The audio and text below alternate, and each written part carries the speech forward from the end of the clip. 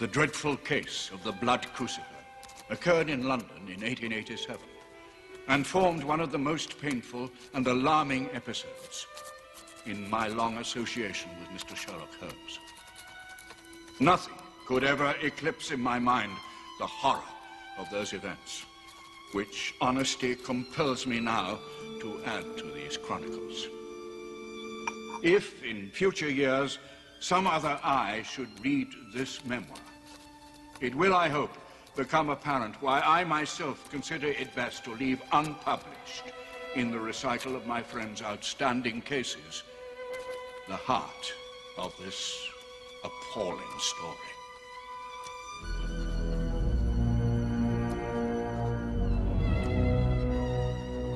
It began 30 years before in India during the Great Mutiny at the Red Fort of Agra, the besieged stronghold of the Mughal emperors.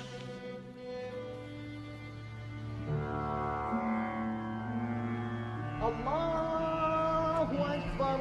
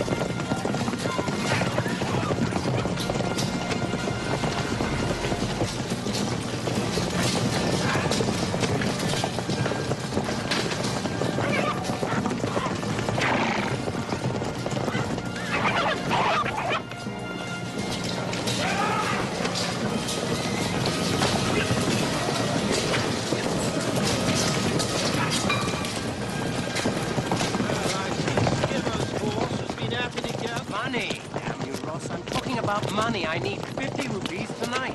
Whatever for? You can't go anywhere. Please, Ali, just 50. Be a brick. Well, is there a race in the fort tonight? At midnight in the square of the Old Quarter.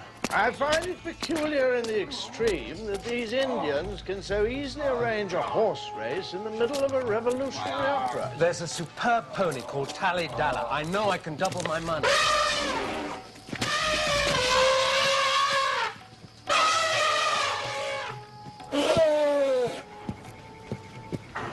Look, Nellie, you can't go off duty this evening. You and I must watch over 25 gates until sunrise. That's it. Just let me slip off for an hour later. My dear fellow, there's a war on. Oh, bosh. The rebels won't come near this fort, not with Wazir Khan on the hill. Don't be naive. Wazir Khan will bolt and join the Pandys at the first opportunity. But he's our Maharaja. He's devoted to us. Sir! Fall in there.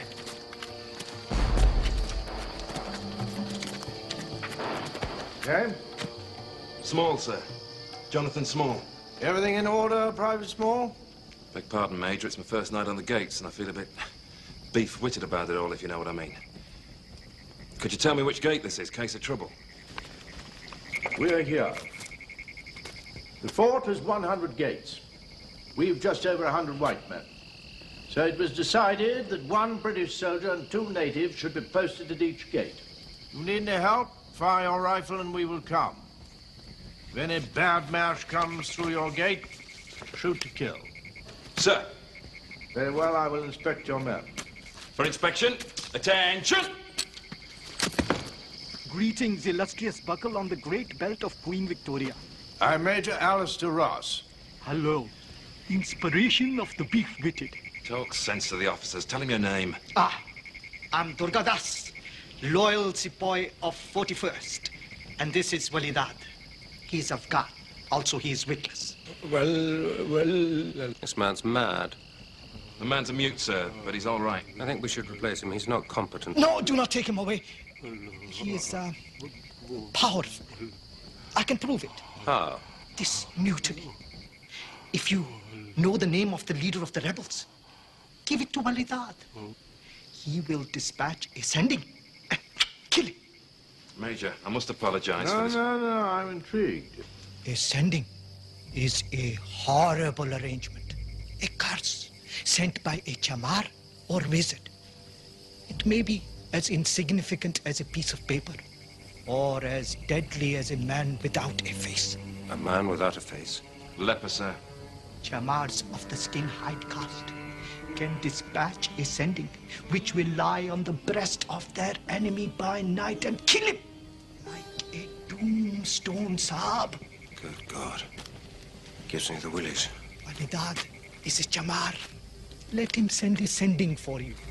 Perhaps it will end the mutiny. The god of vengeance will assist. You filthy devil. Don't bring your pagan gods into this. Private, I could have you shot. Sir, you mustn't abuse my men. Tenta! I must apologize for this officer. Are you all right, Private Small? Yes, Major. Now, we will finish our rounds, and then I shall put you on report. Carry on. Come along, Nellie. You'll miss your horse race. You're such an ass. India has an uncanny way of bringing out extremes.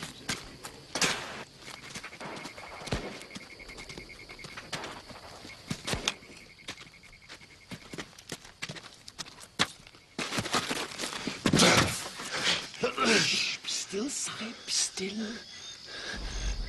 So, you can talk. And you can listen, or you can die. Have you joined the rebels? I'll call for the They officers. will not come unless the rifle is fired. But do not concern yourself. The fort is safe enough. Then what do you want? I've no money. I have a Waterbury watch. You can have that. I have over £1 million in jewels. You can have that. What do you ask of me? I ask you to be rich. Listen, Wazir Khan, the Muscat Maharaja, has joined the rebels. The English do not know. He has made plans that come what might. He will keep his fortune. All the most precious stones and choicest pearls that he owns, he has put into a chest. It is worth a fortune, Saab. He sends it by a trusted servant here this night to hide in the old quarter. This servant waits not 200 yards from where you lie, Sahib Small. Out there. This is fantasy. No. It is Kismet. The Kismet that happens only once in 100 years. And what happens to the trusted servant? Dugadas will cut his throat. Say now, Sahib. Are you with us? Or forever be silent? All right. I'm with you. Swear it. I swear I am with you. Heart and soul. Shabash. You see that we trust you? Well, now do Gardas and bring Lal Singh to the gate. Come.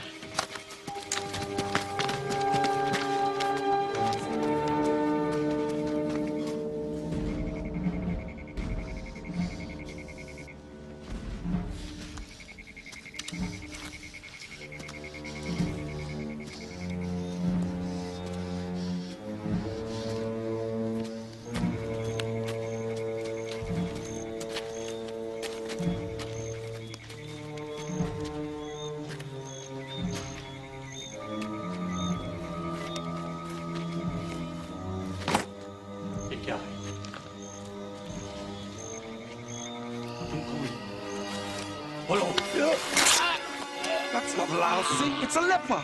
Man without a face, man without a face. Maya! Maya! Descending!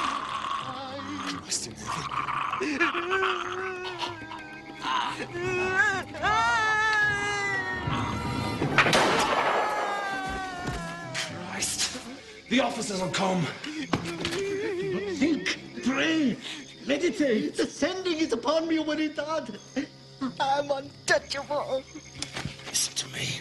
This is no curse. The Maharaja tricked you. He sent a leper with the treasure instead of Lal Singh because he knew no one would touch a leper. But I have touched the leper. I am cursed. I've lost my caste. Polluted. Untouchable. Quickly. Take the chest outside the gate. I'll drag him away as far as I can. Don't speak when the officers come.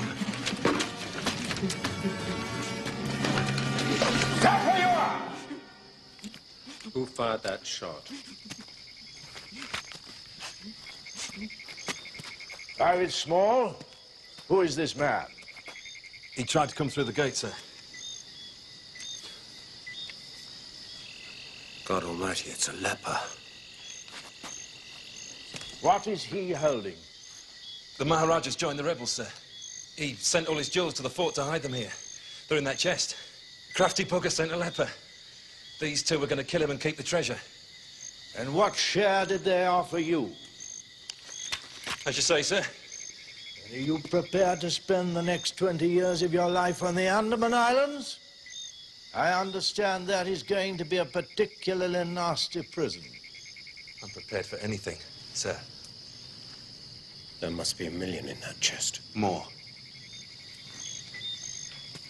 Perhaps there is another way to deal with this situation. It must include all 5 of us, Major. Of course. What's the matter with him? Come on, man, we're not going to hurt you. Jesus, he's killed himself. He said there was a curse. Let me have that.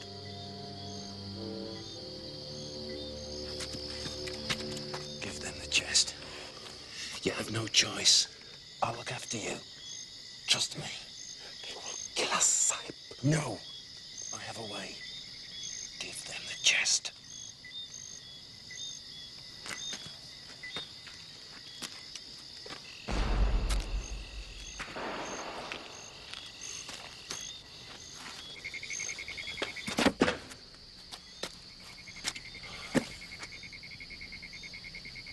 It's no good, is it?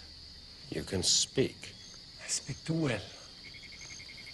In this India of white voices, it's best to be silent and listen. You were very convincing. Do not flatter me, Sahib. What's the matter, man? We're not going to hurt you. You mean there's room for me in your plans? Of course.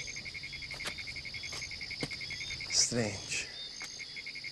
The bloom of the peach orchard is upon all the valley. And here, it is only dust and a great stink. Now, come along, man. We're in this together. Together? Are my eyes clouded? The treasure is yours. But why? Why? Because white-faced pariahs cannot be trusted with brown skin. Down!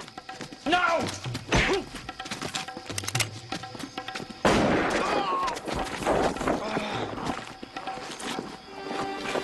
Done! What about Small? Yes. Why share 3 ways? Christ, Ali. 3 deaths already. This curse business, do you think there's anything in it? Will you look on your future, Nellie?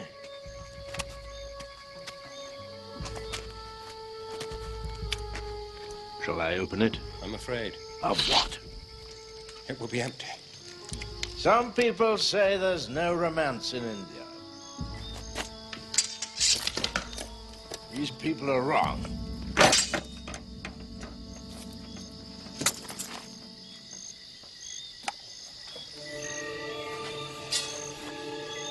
All the stars of heaven in a box. And it's ours, Nellie.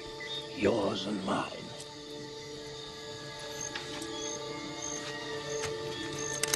Put it down. Where's Wally Dad? Dead. Oh, Christ. Oh, he couldn't let him carry this tale to his friends. You can't trust the bloody natives. That's the trouble, isn't it? Can I trust you? Can you trust me? For all that, can you trust each other? Unpleasant thought, isn't it? Of course, there is a way. What do you propose? A covenant. An oath. You mean a paper? A paper stating we, the undersigned, have committed 2 murders and caused a suicide while acquiring a great fortune, but in future we will try in every way to be kind to each other. You want us to put our names to something like that? I don't want your names. What then? I want your blood. Blood. Aye. A blood oath, Captain. An oath sworn in your own blood, which you break on the peril of your immortal soul. That's sacrilegious. You're as mad as the natives. Will you do it? The guard will be coming soon. They'll have heard the shot. Yes or no? Alistair, don't do it. Be quiet. It's the only way.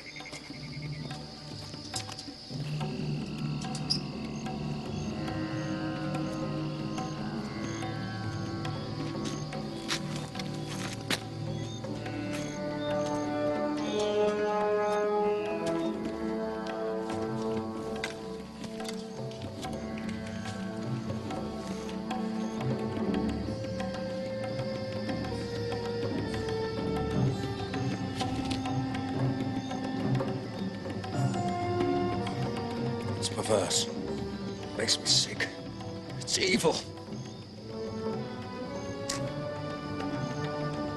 You will find if you want to make any money in this world, it is not always wise to be disturbed by what we call evil.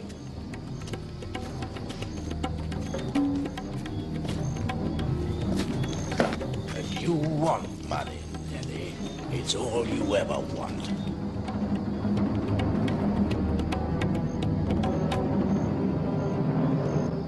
Dead!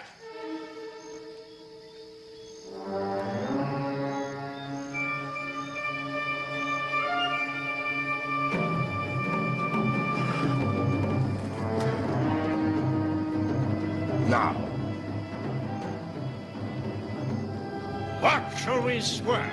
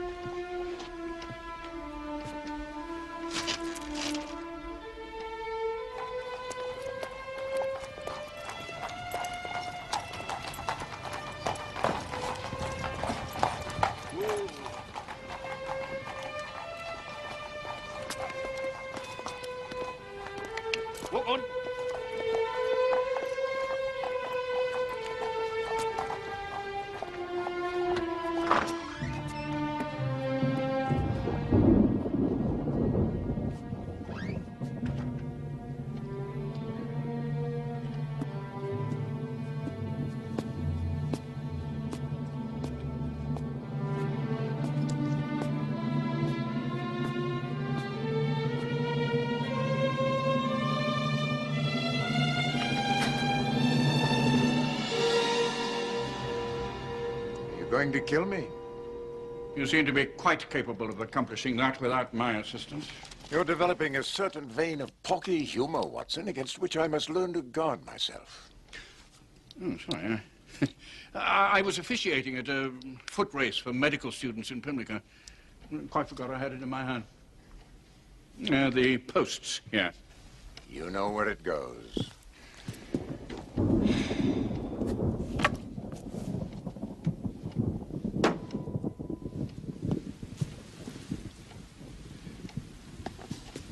Holmes, I must speak with you. I feel I can hold out no longer. I see. You wish to try it.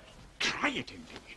I have more respect for my constitution than to place that kind of strain upon it. I suppose you're right. I find it, however, so clarifying to the mind that its secondary destructive action is of small moment. Is it? But count the cost. I speak here as a medical man.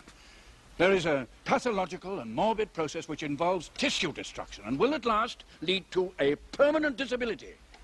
Surely the price is too high. My mind rebels at stagnation.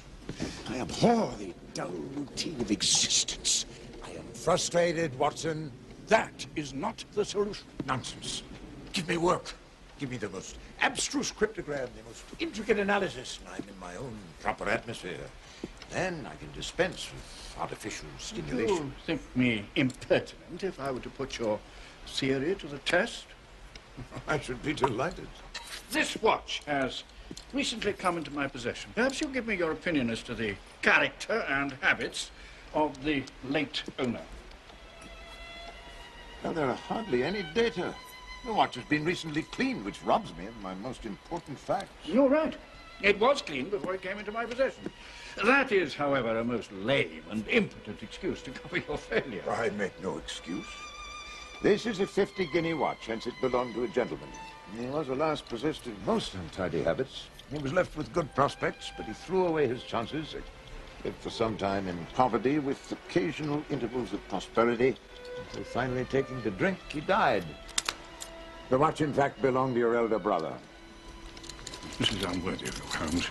You've obviously studied the history of my unhappy brother, and you now pretend to deduce these facts in some sort of fanciful My manner. dear friend, I do apologize. I'd forgotten how personal and painful a thing this might be to you. Believe me, I never even knew you had a brother until you handed me that watch. And how on earth did you get these facts? They're absolutely correct in every particular. Now, this was not guesswork. I never guess. It's a shocking habit, destructive to the logical faculty. I began by stating that your brother was careless. Look at the lower part of that watch case. It's cut and marked all over, from the habit of keeping other hard objects, such as coins and keys, in the same pocket. Now, open the case. In England, when a pawnbroker takes a watch, he customarily scratches the number of the ticket in the inside of the case with the point of a pin. There are no fewer than 4 such numbers visible to my lens there. Inference: your brother was often at low water, but he had occasional bursts of prosperity, or he could not have redeemed his watch. Now look at the back plate. There are hundreds of scratches all round the keyhole, marks where the key has slipped. You will never see a drunkard's watch without them. He winds it at night, leaves these traces of his unsteady hand. Lastly, you said the watch had come into your possession, meaning you did not buy it. The initials HW on the back suggest your family name.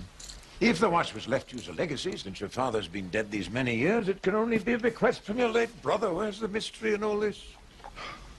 Well, I apologize, Holmes. I should have had more faith in your marvelous faculty. I am the slave of my faculty. I am a brain, Watson. The rest of me is a mere appendix. However, the young woman who is about to visit us may prove interesting. What? How did you...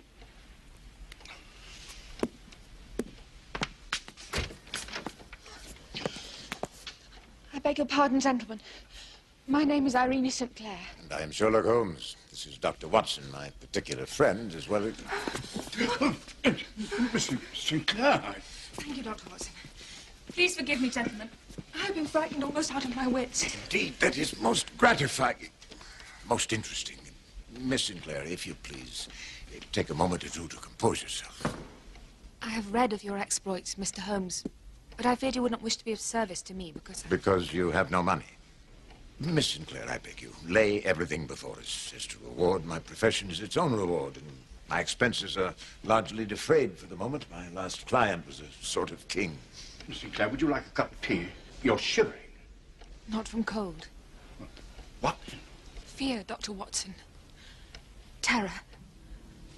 This arrived in the post yesterday morning.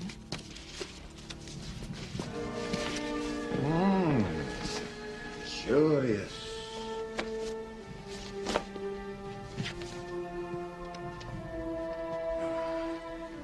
Dated 1857, exactly 30 years ago. The thing is innocent enough. It might be the work of a child.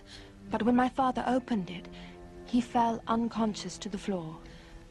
I put him in his bed. He would not talk about it. That evening, I heard him scream.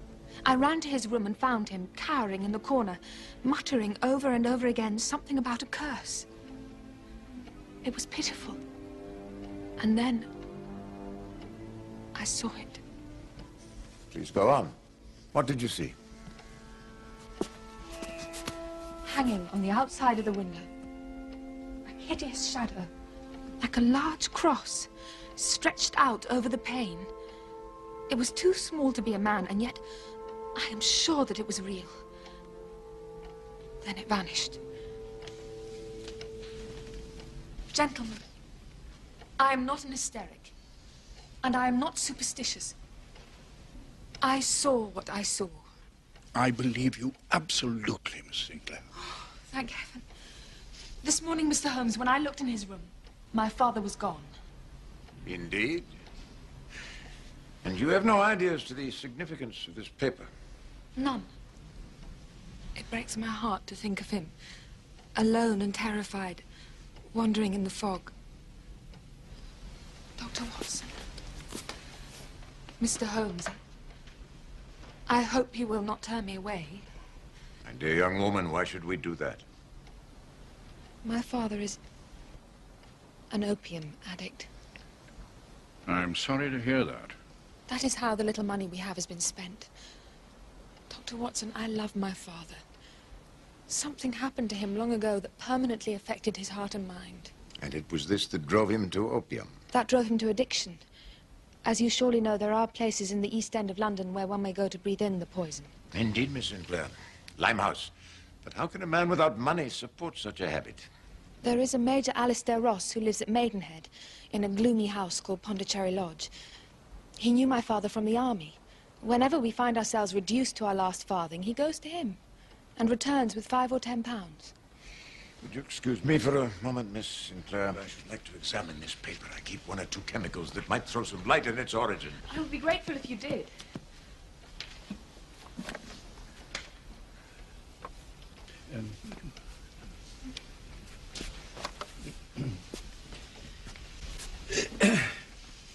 Well,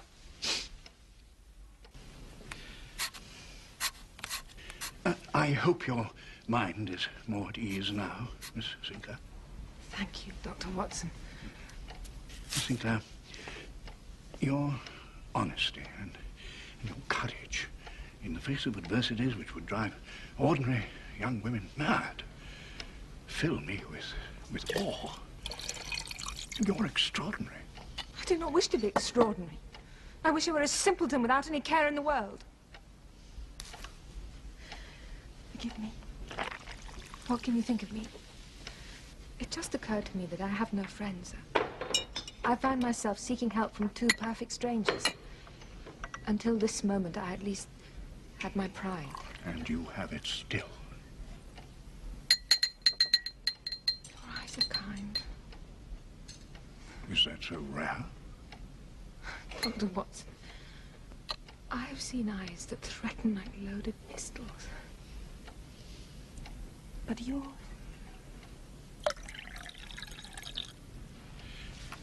Miss Sinclair, will you call me John and think of me as your friend? Miss Sinclair, did your father serve in India? Yes, Mr. Holmes. How did you guess that? Well, you mentioned another military man, Major Ross, and this paper is Indian papyrus. My dear, I do not wish to alarm you, but I think we should leave for Pondicherry Lodge at once. Your father may have sought out his former comrade. If not, we still may find a clue to his whereabouts. We can just catch the 327 from Paddington. Be in Maidenhead before dark. Mr. Holmes, you take my breath away. It's elementary, my dear. But this is not.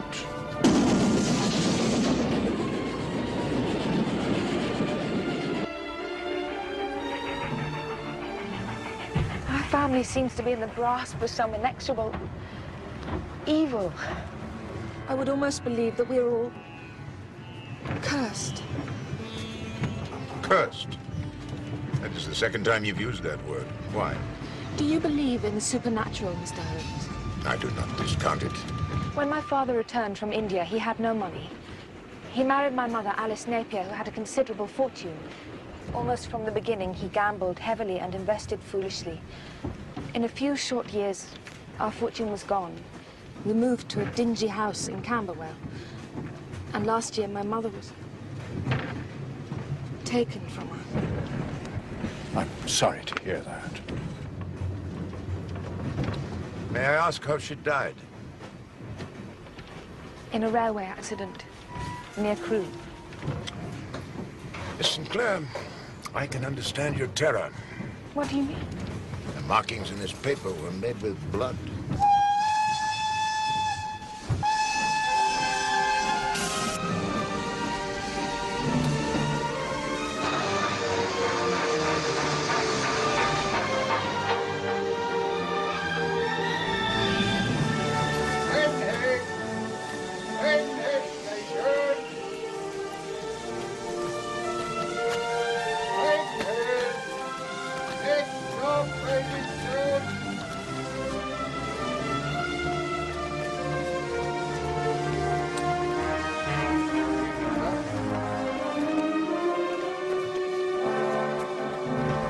Pondicherry Lodge.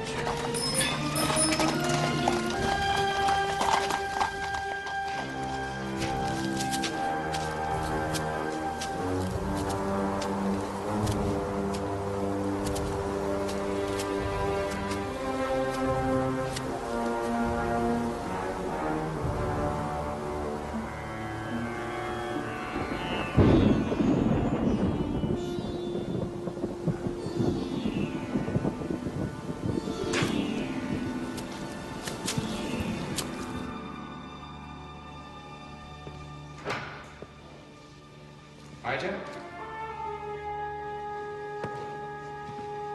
Major, sir?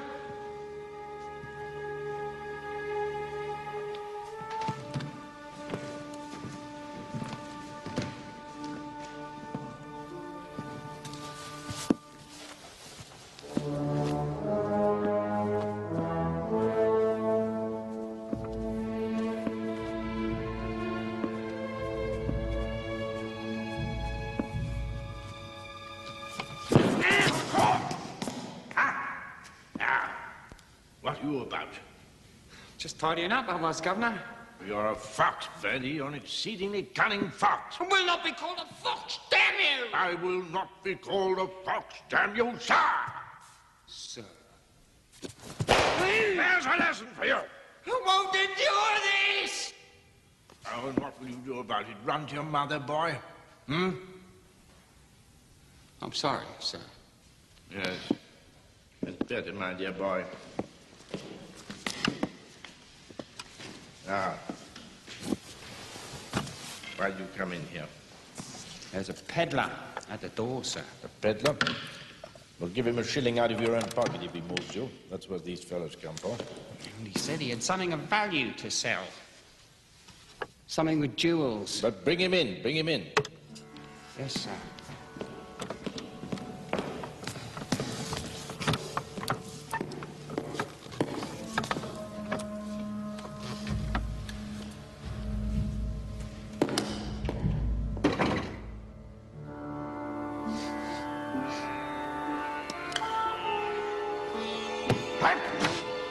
This way.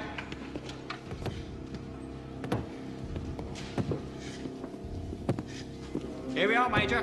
Get out, Verdi.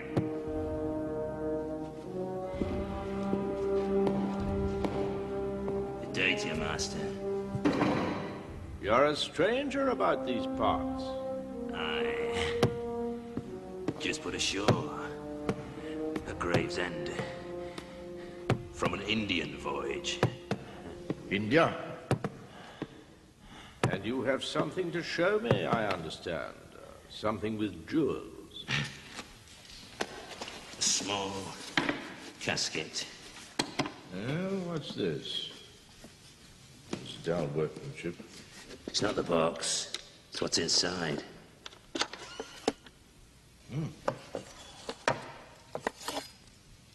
A Chris? Aye. A bloody good workmanship. Do you have a safe to put it in? What's that to you? Nothing.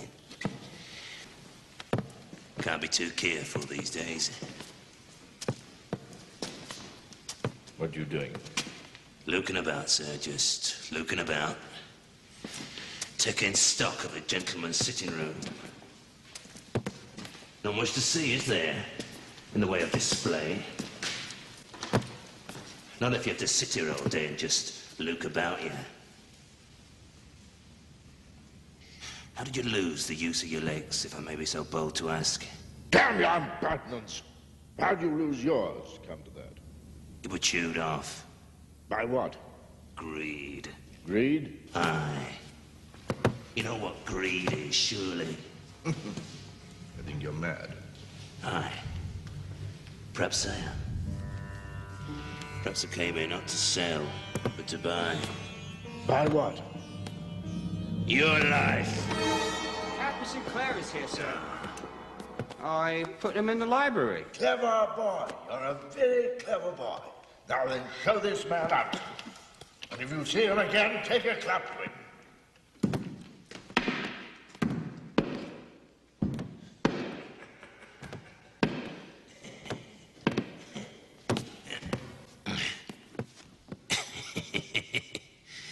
Good day to you, master. Get out, get out. Bring Nellie to me. Hurry, boy, hurry.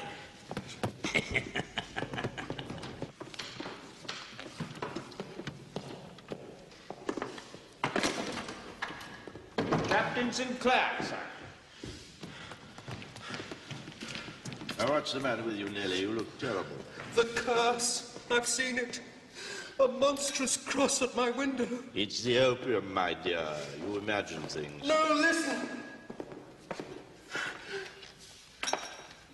Yes, go away.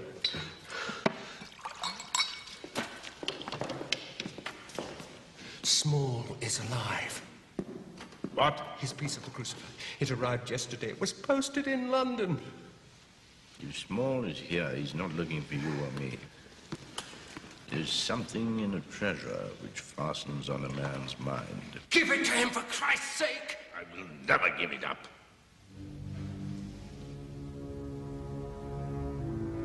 It's here, isn't it? In this house. In this room. But I gave up my share. Yes, you took the burden of guilt from your own conscience. I have watched over it and kept it pure, inviolate, whole. But you don't spend it. Why must you keep it? It's the having. The possession is my strength. The energy of my soul, the warmth of my blood. Why do you think my legs failed me? I no longer needed them.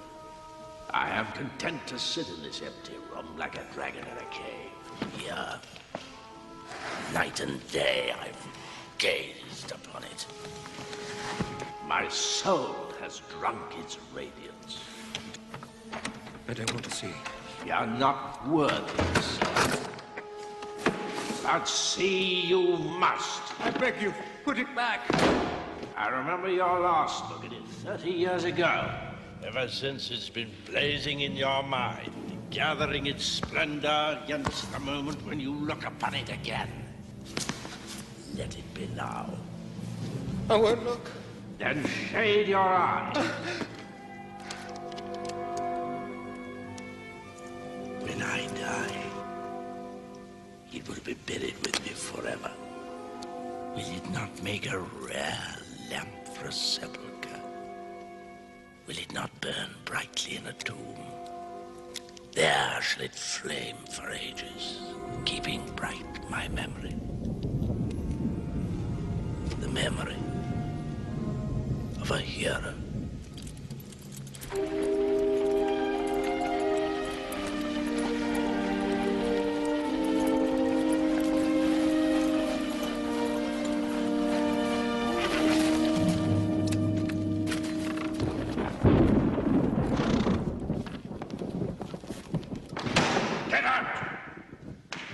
Sherlock Holmes to see you, Governor. Sherlock Holmes, that crank who attracts attention in the newspapers. Major Ross, I assume, and Captain Sinclair. I am Sherlock Holmes. Father, my dear, let me look at you. Sherlock Holmes, the murder fancier. Whatever can have brought you to Maidenhead, Mr. Holmes? Why aren't you in London, that great cesspool of crime? Good heavens. Nellie, is this your daughter? Yes, Major Ross, we have met before. Oh, but you've grown so beautiful. What an honor. There hasn't been a woman in this house since dear Bertie's mother left my employ. This is my manservant, Birdie Johnson, but I beg you not to ask him any questions. His mind is in its original state of white paper. Do you require anything, sir? Yes, for a start. They say a house is turned upside down when you enter it, Mr. Holmes. Nothing but guessing and speculating. Speculating and guessing. Spare us your irony, sir. Your life may be in danger. What do you mean by that? Calm yourself, Major Ross. Take a pinch of your snuff. How do you know I use snuff? No, you're careful to remove all traces of it from your face with the handkerchief you keep up the sleeve of your dressing gown. The nail and the index finger of your right hand, you are right-handed, is encrusted with a burgundy powder, which, due to its unique hue, can only be the Maharini brand of snuff created by the East India Company. Come in, Mr. Johnson. 2 inches of solid oak is hardly conducive to eavesdropping. Oh, light some candles, Betty, for God's sake. It's so dark in here you can hardly see a magnifying glass in front of your face. You fail to amuse me. Oh, you me. You say my life is in danger. What possible reason could you have to offer for such a monstrous assertion? Perhaps this. Where did you get that? You have seen it before. No. I think you have. Oh, God. Tell me everything you know about this paper. Why don't you deduce it for yourself? Or is it beyond you? Have your powers failed you? Do not fear for me, Major Ross. I beg you. Then tell me. Amuse an old man. What on earth do you think it can be? Deduce, sir, deduce.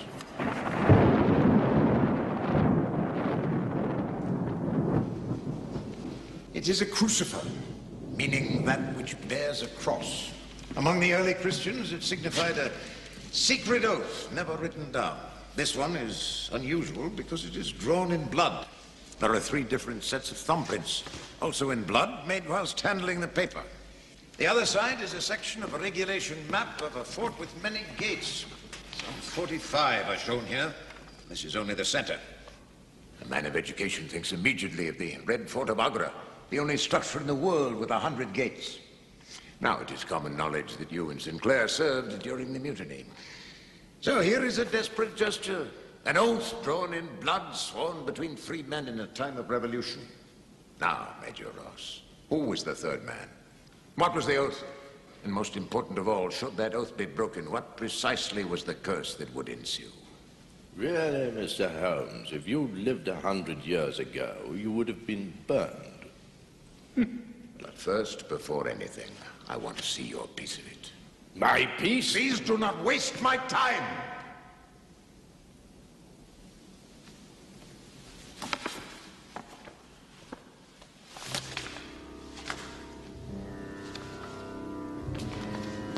Captain Sinclair, yours.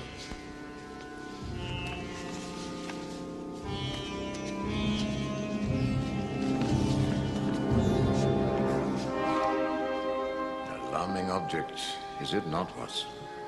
My word. Now, gentlemen, I ask you again. Who was the third man?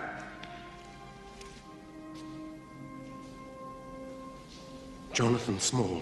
What have you done, you blithering idiot? Major Ross, I beg you, help us to untangle this horror. Can we not all be friends? Friends? I learned about friends in India from a pack of snarling dogs.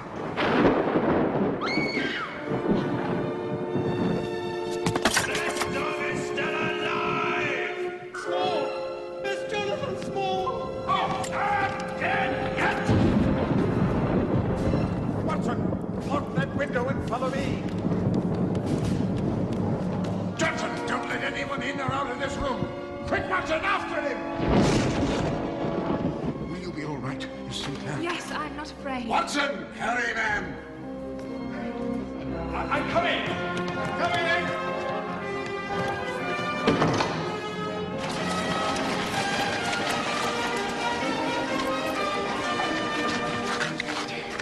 Watson, I fear we've been tricked.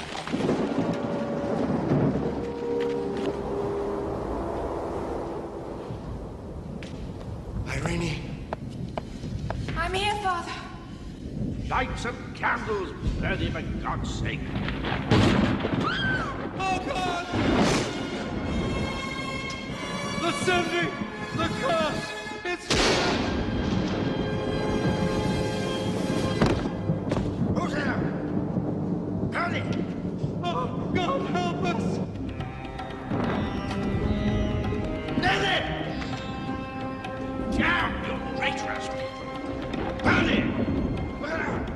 Who's there? Nelly! Down! Who's there? Nelly! Where are you? He's been watching all the time. He knows where it is. You cannot have it. It is mine. Mine! Mine! Ah!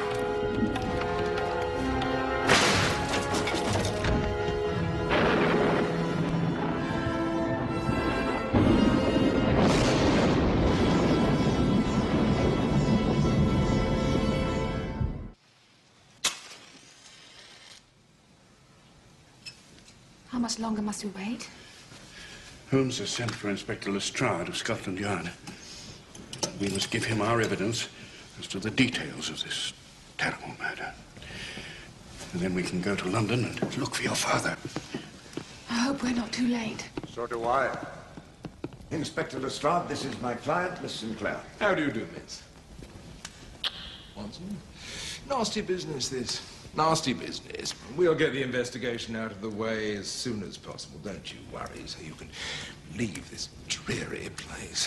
Whatever I can do, Inspector. Good blimey. Spare your comment, Hopkins. Right. So this is Major Alistair Ross. I hope you haven't moved anything, Holmes. I don't think it wise for you to go home now. I suggest you come back with us to Baker Street for tonight. That's a splendid idea. She can have my room, and I'll sleep in the sitting room. I don't want to cause you any bother. I just want to find my father. Now, do you have any idea where your father's gone? Yes. I fear he has gone to Limehouse. To an opium den. My work has taken me to such places before, and I have one or two favors owed me there. I've examined the room and the body, and from what you said before about what happened when the phantom appeared, I would say it's all very simple. Really? Yes. All this talk of revenge and curses has put you all on edge.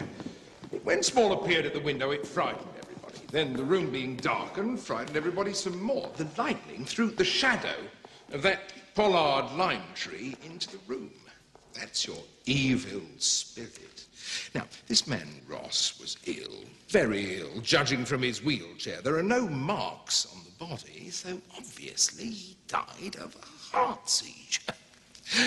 Now, I'm afraid you've all been the victims of a common hallucination brought on by a pollard lime tree. Let me congratulate you. Thank you. You've managed to miss every detail of importance. I beg your pardon? Beginning with the victim. You failed to notice the two very small punctures on either side of the neck. I did notice. He was obviously a careless shaver.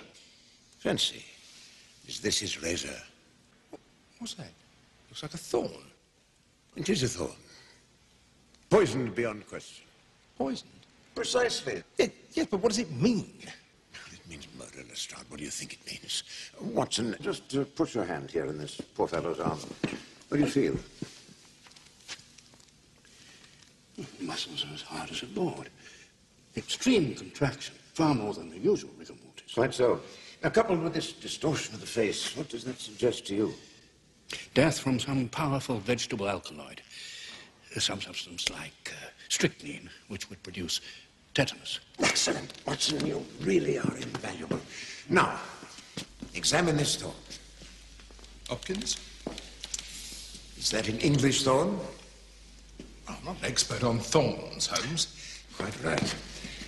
Now, a few moments after Small appeared at this window, Watson and I saw him escape in the same cab that brought us here, at what must have been the exact moment of the murder.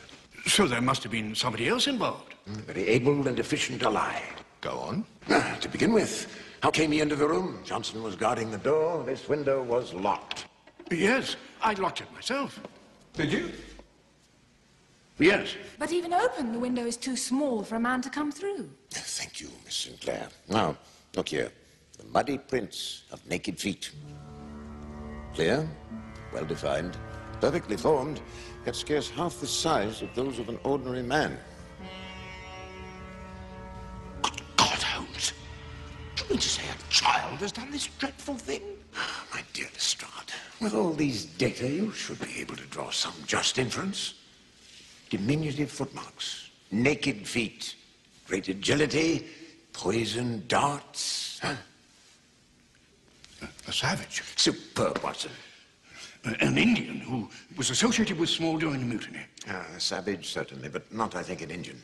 These darts, too, could only be shot in one way, through a blowpipe. Now then, Lestrade, where do we find our savage? How the hell should I know?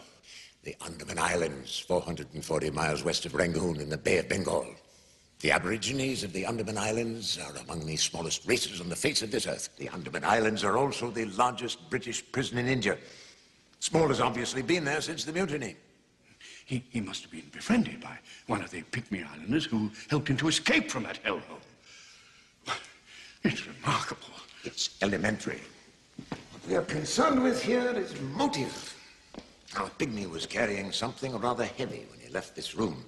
The footprints in the garden coming up to the window are about half an inch deep. Those going away are fully an inch. And this chair has a hidden compartment. Good grief. Now empty. These things would be apparent to you if you would use your eyes. I was going to look at that chair. What do you make of it? I don't know what I make of it. That is because you failed to grasp the most apparent clue. The crucifer. 2 officers in command of a fort in India swear a sacred and secret oath drawn in blood with this man Small. Size and weight of what could be concealed in this chair lead one to conclude that they had stolen an invaluable treasure. Small helps them to secure the treasure, and they betray him. Yes, but this is mere theory. It is the only hypothesis which covers the facts. But the case is not complete. This murder could not have been committed without help from inside the house. There are 2 punctures on Ross's neck, but only 1 dart. Someone inside this house unlocked that window and retrieved the dart. I have it. I have it. The manservant, Johnson. There's no one else. You mean the butler did it, really, Lestrade? Or her father. Oh, God. There's no reason why Sinclair and Small shouldn't form themselves into an alliance to revenge themselves on Ross and recover the treasure. If that were true, I never would allow the treasure to remain in our family after the havoc it has caused. I am happy to hear you say that. The treasure belongs to the crown. Yes, but where is it? Small has it. I would like to see it. I would like to look on that thing that has ruined the lives of everyone around me. I assure you, Miss Sinclair, once we've recovered it, you shall gaze upon it to your heart's content. I am very worried for my father. Then let us leave for Baker Street at once. Come along, Lestrade. We have work to do. I must know what happened that night at Agra. What was the curse? Why was the crucifer left on Ross's body? What I should like to know is whether or not Watson locked the window. You will agree your whole guess about an accomplice rather rests on that point. I never guess. Dr. Watson's a sterling fellow. If he says he locked a window, he locked it. He is not a mental deficient like some members of the Metropolitan Police. Hopkins? Miss Sinclair, would you stay a moment, please? What is it, Dr. Watson? I wish you'd call me John. Yes, John. Just that don't concern yourself about the future. I hope you'll let me help you.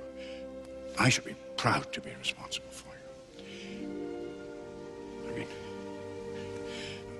I know I'm an old campaigner. God, I don't know what I'm saying. I'm all feelings. How kind you are.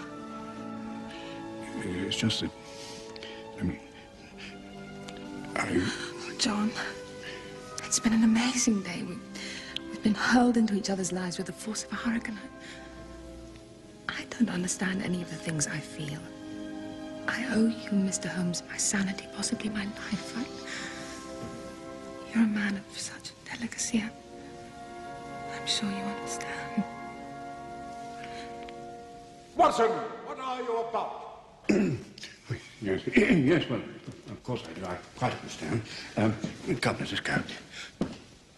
What is it? The crucifer.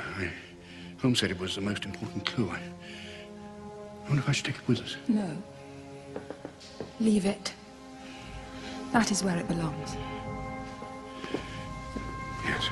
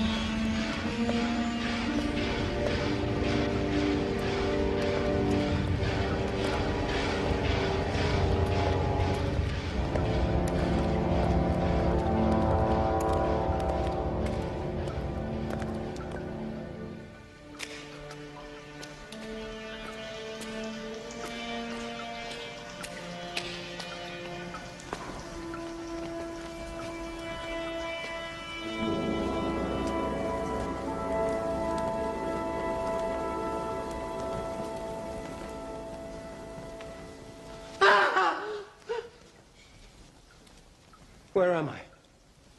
You are in the gate of 100 solos, Captain Sinclair. What time is it? To answer your question, it is past midnight. To answer your need, it is time for another bite. When did I come here? Last evening. It's hard to keep count of the time in the gate. A long time ago, I had a wife of sorts. But she's dead now. People say I killed her by taking the black smoke. I murdered my wife, so they tell me. My wife was a good woman. There was nothing good about Madame Feng Jing. She was fairly dirty hill coolie woman with goiter. Besides perpetual good health, she had discovered the secret of perpetual bad temper. At this time, I owned a spice shop in Calcutta. One night, they tell me, I filled her full of lead pepper and hung her from a beam in the bamboo mosque. A murder in the Indian manner. A man needs no wife if he is married to opium. Am I dead by any chance? Why do you speak of death? I came here to die. Why is that? I must join my friend, Major Ross. He died last night. An angel is coming for me. A peg-legged angel. Is this the angel who comes for you? Father, how long have you been here? We must hang up a large black jar outside our window to ward off the evil eye. Yes, we'll do it now. Let us go home to Camberwell. No, I can't. I've started a pipe. When it is finished, the dragons will move about and fight. What is that? This is my coffin. I brought it all the way from China with me. When I die, it will go back to China. With me and 2 ounces of black smoke inside, in case I should want some on the way. What are we to do? I don't know. Holmes said we should wait for him here. This filthy place should be closed. You should be put in prison. My pipe's gone out. I will like it. No, please, he's half mad already. For God's sake, man, can't you help us to get this poor fellow out of here? That is the last thing I shall help you to do, Watson. Very last. Holmes! Keep the voice down. How do you come to be here? Real Feng Ching is a friend of mine. Now, listen carefully. Lestrade and his police are watching the streets. That sewer leads to a wharf. There's a policeman out there. I've had word that Jonathan Small is checking all the opium dens. When he comes here, I will be waiting. What do you want me to do? Take Miss Sinclair upstairs to the slop house that fronts this sordid place. But don't eat anything, and do not come back here until I send for you. I want no distractions. Dr. Watson, John, please look at him. His breathing is so irregular. Have you spoken to Wally Dad about the pony's knees? Now then, Captain, India's 3,000 weary miles away. I served there too, you know. That's where I got that gammy leg. Jezzail bullet, eh? Is he all right, Doctor? Oh, yes. He'll be right as rain in a few hours. Yes. Father, it is dangerous if you remain here. You must come away with me now. Oh, no, my dear. I'm so afraid of dying in the open. Father, I beg you. If I can attain heaven with a pipe, why should you be envious? Heaven? That is not what I see in your face. I see the spring of your will unwound like a broken clock. I cannot bear to look at you like this. Here, smoke yourself to death! Here. Are you all right? I've never spoken to him like that. No, you're completely exhausted. But there's no need to worry. He's perfectly safe. Holmes is with him. What do you mean? Come upstairs and we'll try and get a cup of tea in that filthy cafe. I'll explain everything.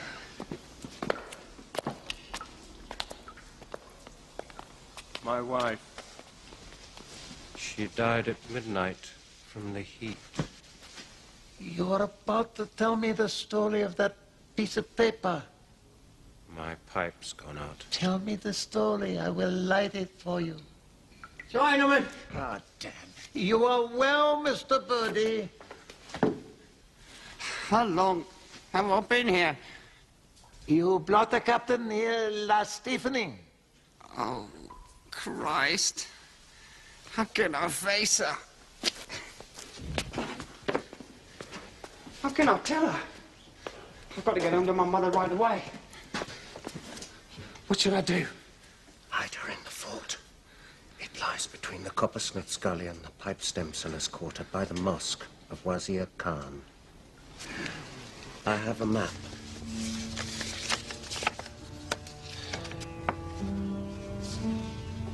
This is the Agra Fort. And what happened that night at the Agra Fort? He cursed us. What was the curse? He said if we betrayed him... Holmes! Oh, for the love of God! Holmes? Holmes? Come to the fire. Warm your hands. I will prepare a pipe for you. I don't want any of your filthy poison, thank you. Where is Mr. Sherlock Holmes? You've drugged him. I warn you, I'll close down this den of iniquity. You have no little vices, Inspector Lestrade. For an Oriental, you are very impertinent. No, I have no little vices. One big vice in the man leaves no room for smaller ones. I refer to stupidity. How dare you? For the love of God, man, can't you see I'm trying to get Sinclair to talk? Holmes, you gave me quite a turn. Was that your voice? What do you want? I've solved the case, Holmes. I know who helped Small. For this. Signed statement from Birdie Johnson's mother. Some years ago, she robbed Ross of some trifling silverware. He forced a confession out of her, sent it to his solicitor with instructions to get it to the police in case anything should happen to him. Johnson must have hated him. He was the one that opened the window. He was the one that stole the thorn. Johnson was Small's accomplice. So the butler did do it after all. Oh, no, it's too And you're going to let him escape after him? For God's sake, man.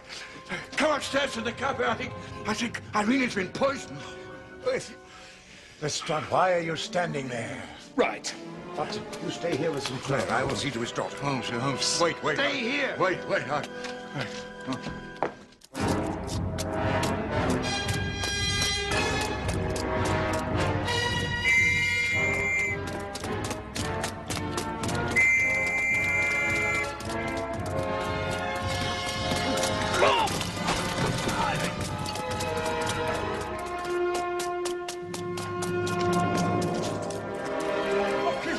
Get after him, man! Go on, get after him!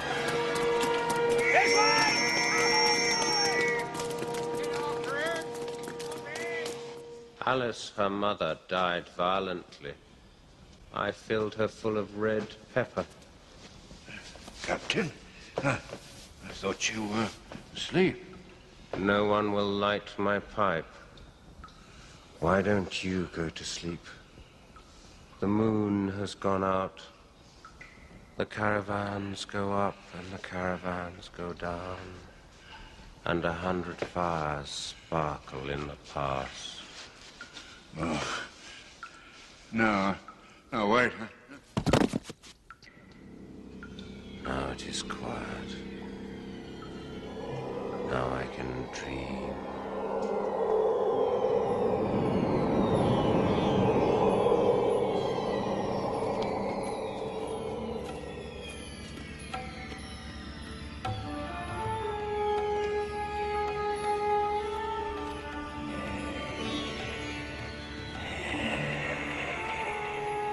Ross,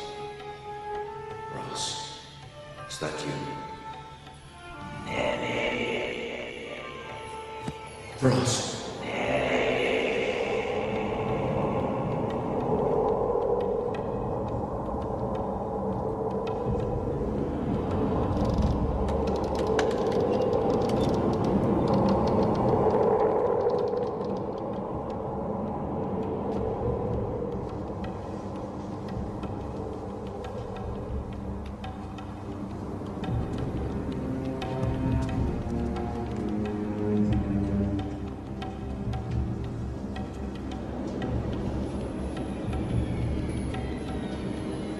Come with me. Where are we going? To the entrance. The entrance of the old quarter. We must stop Small as he comes out before he's time to hide the treasure. Then we'll turn him in for the murder of Wali Dad and Durga Das. He'll spend the rest of his life on the Andaman Islands. Oh, no.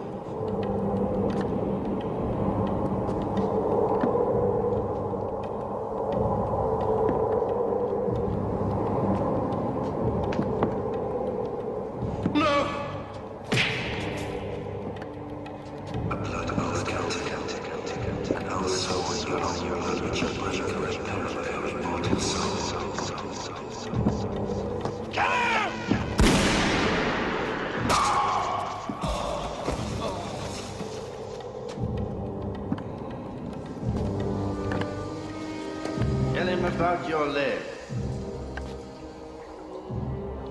They were torn off in a river.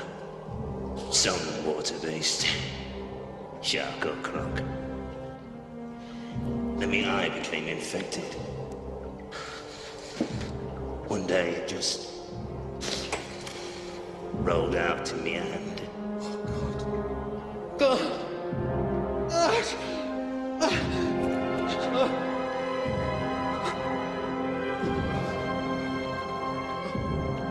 Well, I'll leave you two alone. Must have so much to talk about. Goodbye, Nellie. Ali, wait! Don't go! Please. Tell me, what's it like being dead? You know, it's amazing to find oneself still in the swing of things. I like it. Ali!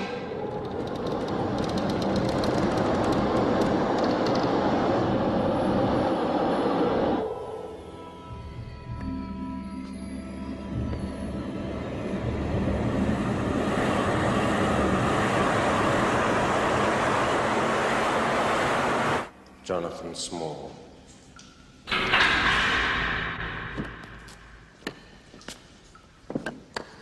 You have broken your oath. You know what must follow. The curse. Aye. The curse. Yes. I'm glad to see you. Do me the courtesy to light my pipe and then kill me. With pleasure, Captain. I shall lie back now and watch the red and gold dragons have their last big fight together. From the night, through the day, and into the night again, I shall sleep and be the master of my dreams. Come. Good step up. For out the very bottom of your heart, if any heart you have.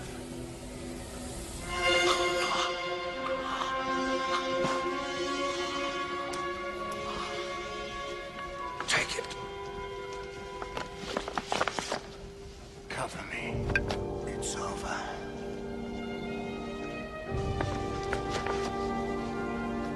God have mercy on your soul. Stop! Hurry, man!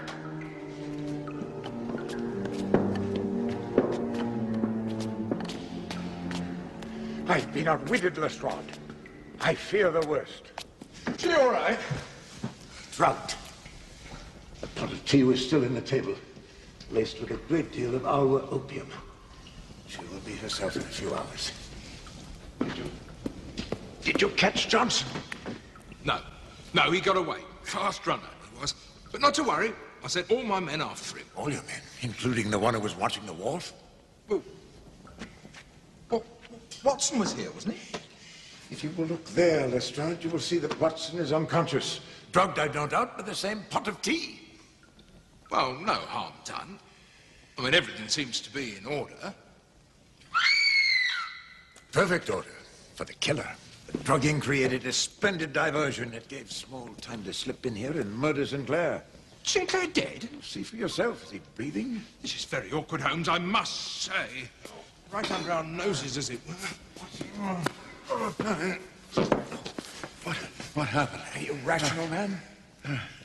Yeah, I think so. Oh, my God. I fell asleep. That Lascar brute put opium pills in your teapot. Irene. Unpleasant experience for a young girl, but by no means fatal. Well? Holmes, you're wrong, I'm afraid. No signs of violence here.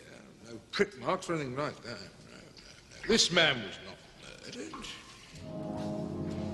Jane, what does it mean? Why were these men tyrannized by scraps of paper?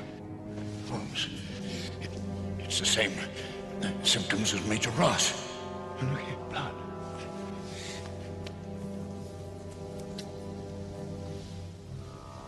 Another thorn. This inserted in the stem of his pipe. One good puff drew it into his mouth. Watson, take Miss Sinclair and bring her to the wharf. We'll find a policeman to take her to Baker Street. Lestrade, there's not a moment to lose. Right.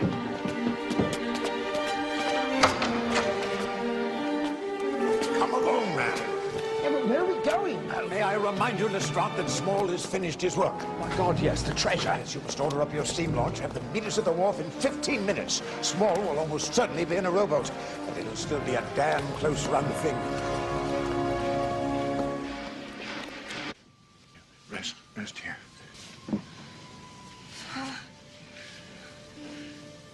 Father. I'm here. You must advise me. Gladly. I think I've fallen in love. While I've been away, Even so, plunge must have been very deep. it was as deep as a well. Why do you love him?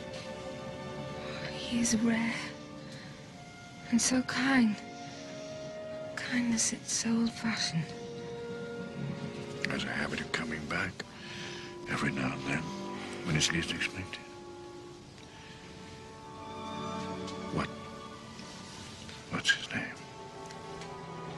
His name? His name is John.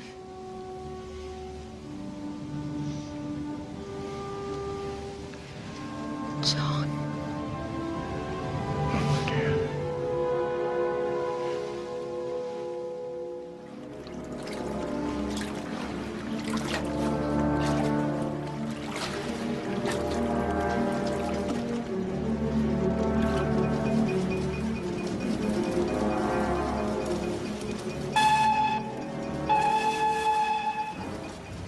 Got too much of a start on us, Holmes. I can't see anything in this.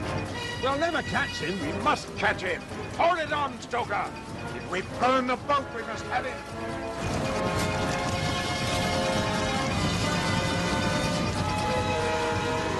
Constable, you must hold your course south by southeast for this current. That's the southeast, sir. Paul's best chance is to get out of the country with the treasure. If we can come up with him before he boards his ship. How can you be so certain he's going to escape by sea? Lestrade, we are an island nation. But how do you know which harbor he's got? And which ship? While the real Fung Ching was watching Sinclair, I went to Gravesend, our most sordid port. The pound note there will buy you all the information you could ask for. People tend to remember a one-legged man traveling with a teepee. They booked passage on a schooner called the Gloria Scott, docked at Greenwich.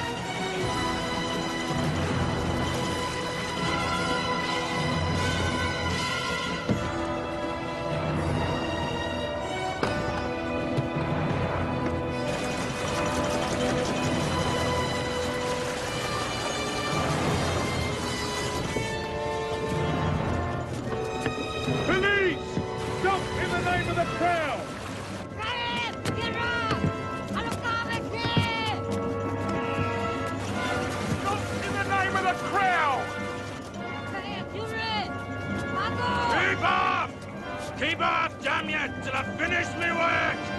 Keep away!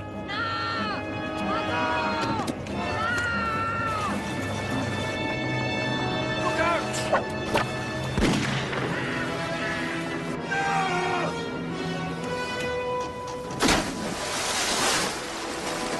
Going fire! That don't mean nothing to me! Let the sea take this poison!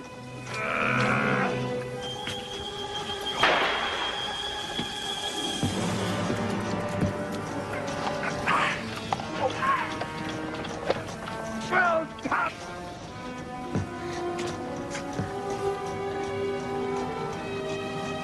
Hopkins, bring us alongside the boat. Yes, sir. Right, come on alongside.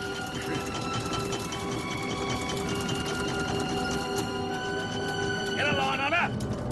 Come on, move it, move it.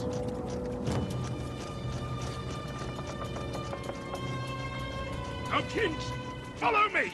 Yes, sir. Right behind you.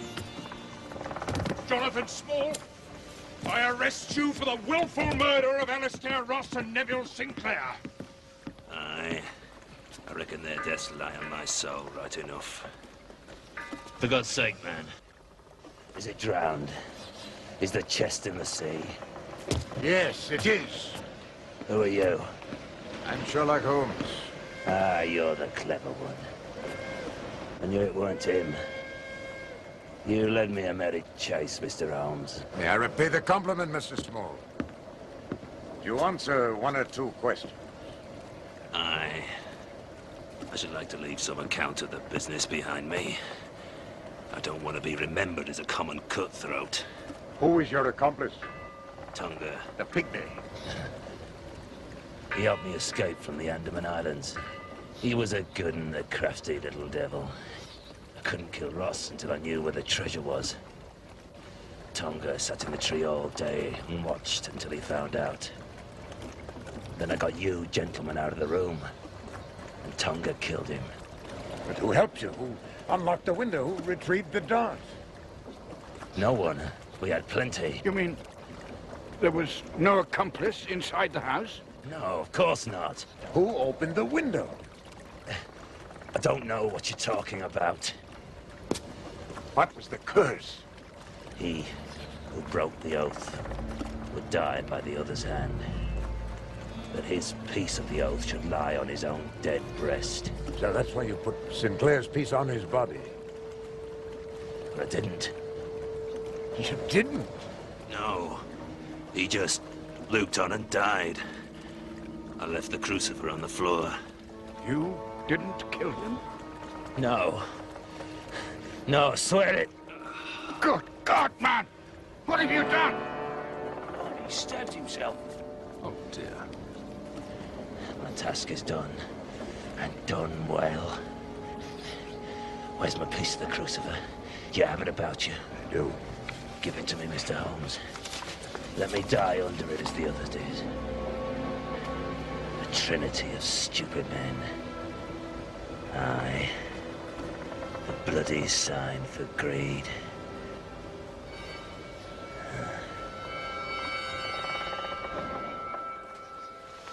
God rest his soul. Indeed. He told me what he knew. It's not enough. There's something else. Something more.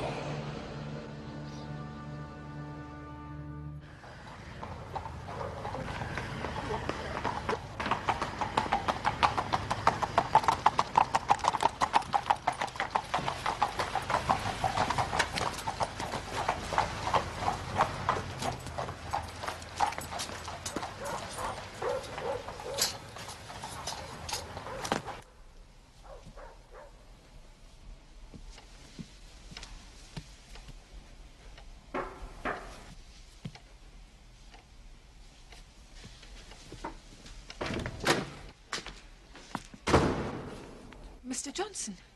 Where's Holmes? There's no one here. I mean, they will be back soon. It's just as well. You're the one I want to talk to, miss. Oh, yes. About what? I want you to help me. How? Not in here, miss. The police may come. They're looking for me, you know.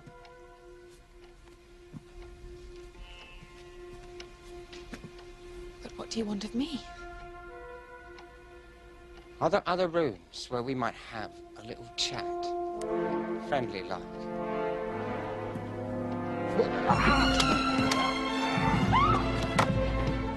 This'll do.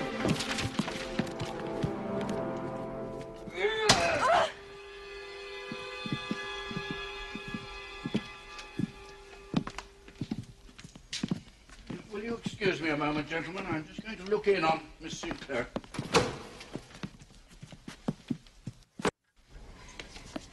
Holmes, you haven't said a word for over an hour. Just have to catch Bertie Johnson and the case is complete. Is it? It strikes me as a trifle too obvious. I have formed no conclusion whatever. I have.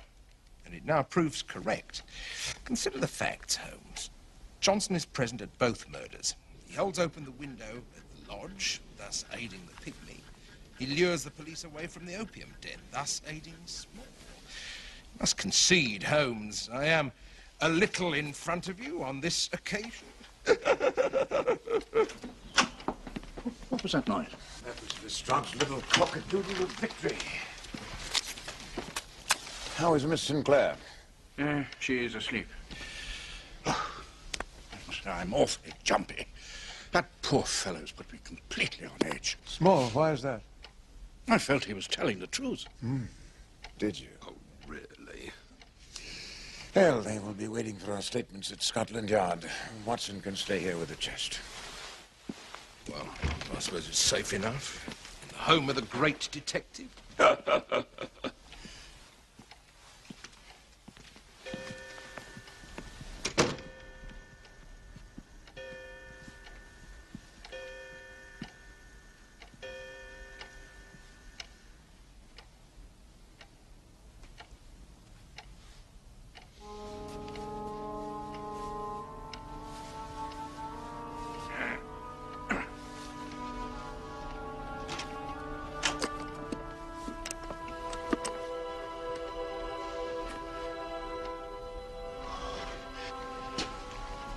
Irene,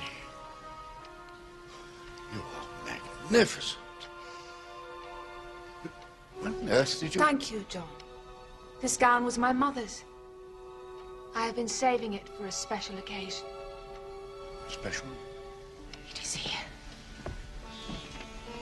My dear, are you feeling quite yourself? The opium? I am quite myself, John.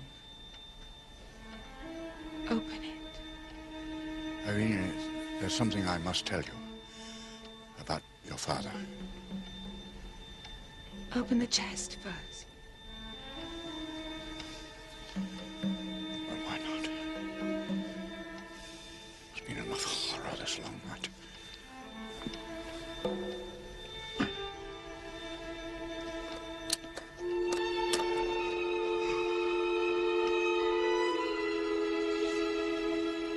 Spill it out onto the floor.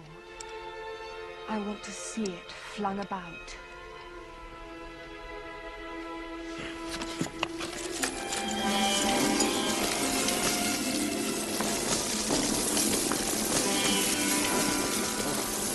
Oh, God. This is a bonny thing. Put it down.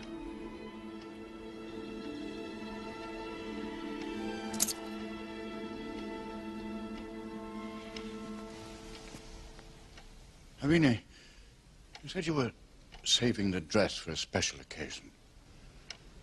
For what occasion? For a dream come true. No, it's not right.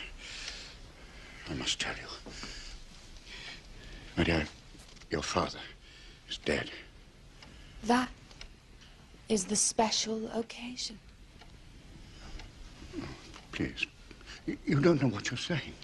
Perhaps you should lie down. You think I'm going mad? Too many shocks for a young lady. Oh, John.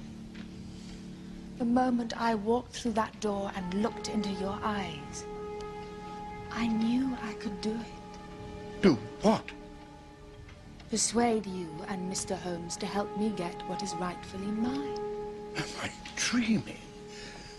This will wake you. Yes. I opened the window at Pondicherry Lodge. I took the other thorn out of Major Ross's neck and put it into my father's pipe. My hand was trembling so that I thought I must surely pierce my own skin and die. But by then I knew that nothing in the world could stop me. And now I am going to kill you and take what I have won. Why, you miserable wretch! You can't hope to succeed. Do you think when Holmes comes back and finds my body, he won't deduce what has happened? I think not. Birdie Johnson was kind enough to call a little while ago. I took the liberty of killing him. He's under your bed. When the police arrive, this is how it will appear. Johnson came here and broke into the basement to steal the treasure. There was a struggle. You stabbed him, he shot you. Someone heard the shot and came to find a chest full of jewels. What became of the young woman? She vanished into the fog, driven mad by the death of her father and the even more terrible death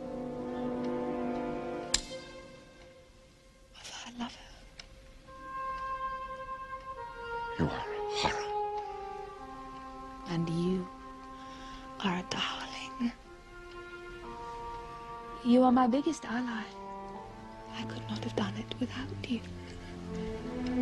Yes, you have done it. And with my help, you've made me as miserable a creature as yourself.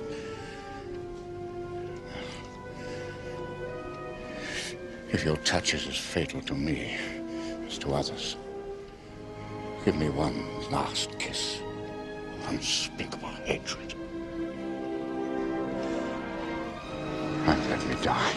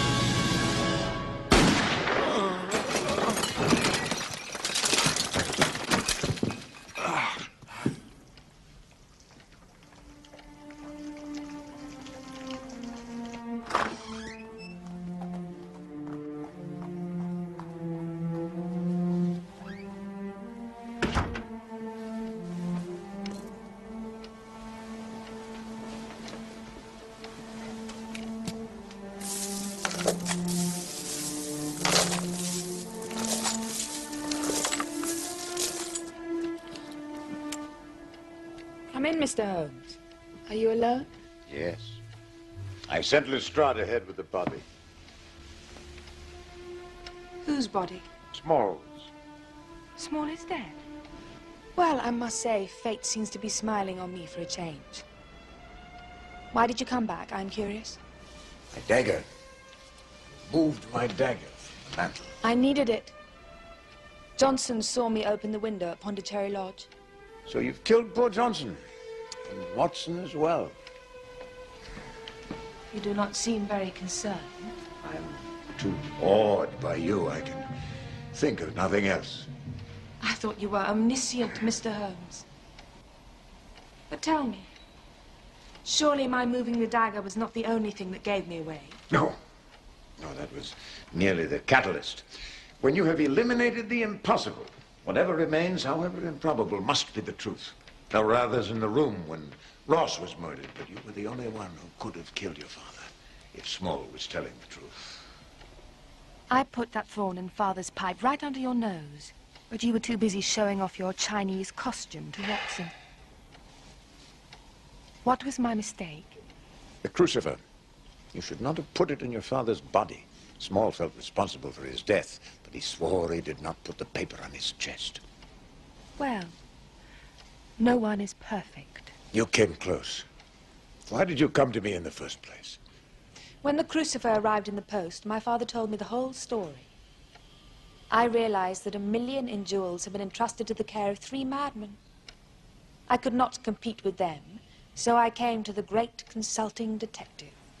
I thought, let him find the treasure for me, while I assist in every way I can to effect the curse. Now it is over, and only one man stands between me and the treasure.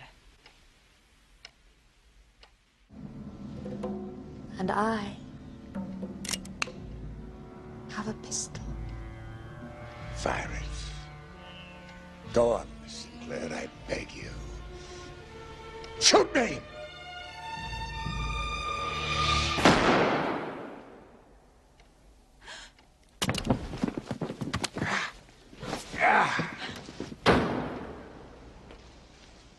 You have made another mistake. This is Watson's starting pistol. He officiates at races and such. It is loaded with blank cartridges. But He fainted. Understandable under the circumstances. Watson? Come, Watson. Up, old man. What? What? Oh, God. Oh, you cut your hand, man. God. Oh, I'm sorry. I ruined your laboratory, old man. Oh, God, that shot. Well, Mr. Holmes, I must congratulate you. Whatever shall I do now? Think and die. Lestrade will be back in a few minutes. Then she'll be gone. Is the prisoner allowed one last request? What is it? Let me wear something. Just until the inspector arrives. Why not?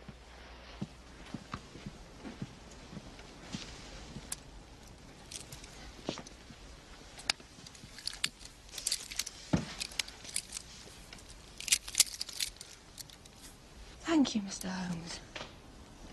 I am content. You are an unnatural creature, Miss Sinclair. Unnatural. Revenge is a law of human nature. Revenge in your own father? He destroyed my mother. With the pistol, the dagger, the thorn? With greed. With opium.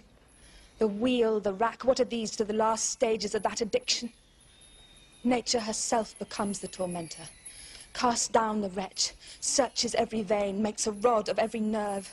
It builds fires in the brain and casts coals of living torment on the heart. She threw herself under the wheels of a train. Am I unnatural, gentlemen? The case is closed. Ah, Inspector Lestrade, thank heavens. Comic relief. Well, well. Who would have believed it? Holmes, how did you know? Never mind. You can tell me later. Hopkins. Yes, sir. Put those jewels in that chest. Oh, blimey. Keep your opinions to yourself, Sergeant Hopkins. So, we have the treasurer, we have the murderer, and we have this. Buckingham Palace. Her Majesty Queen Victoria, Empress of India, will receive Inspector Lestrade at 10 o'clock tomorrow to tender him her personal thanks and to accept from his hands the great treasure of Agra. Congratulations. Oh, thank you, Holmes. Thank you. I shall, of course, inform Her Majesty of your assistance in this matter. Well, now, young lady. There is a dead body in the next room. Birdie Johnson. Hopkins.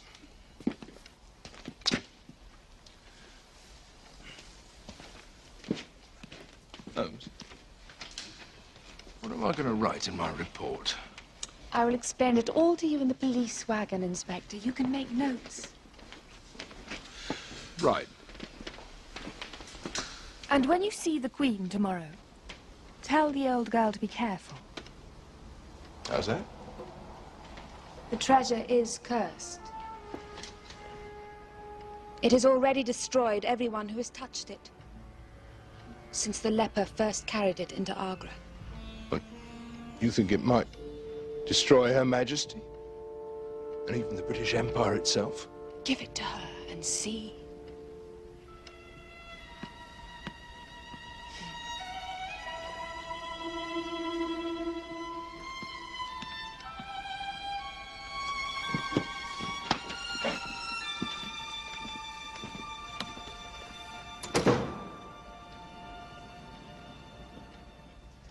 She had a face a man might die for.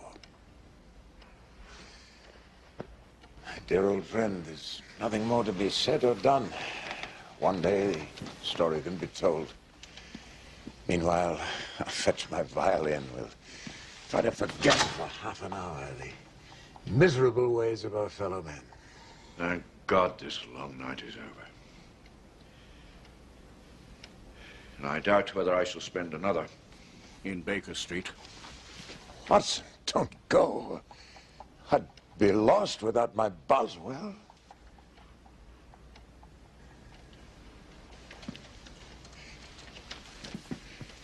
My friend.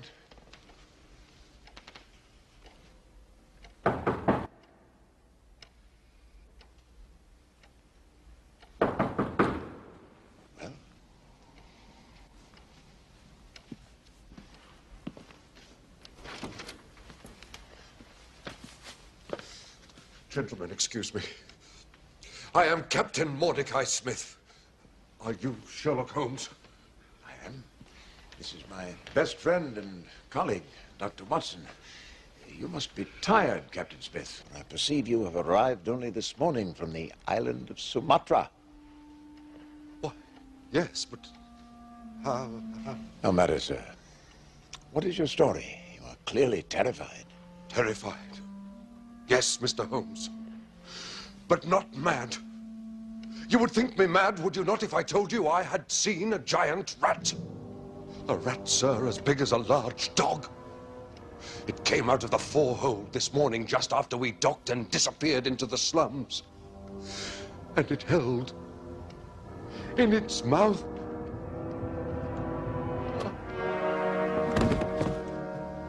Dr. Watson, would you be good enough to revive our client?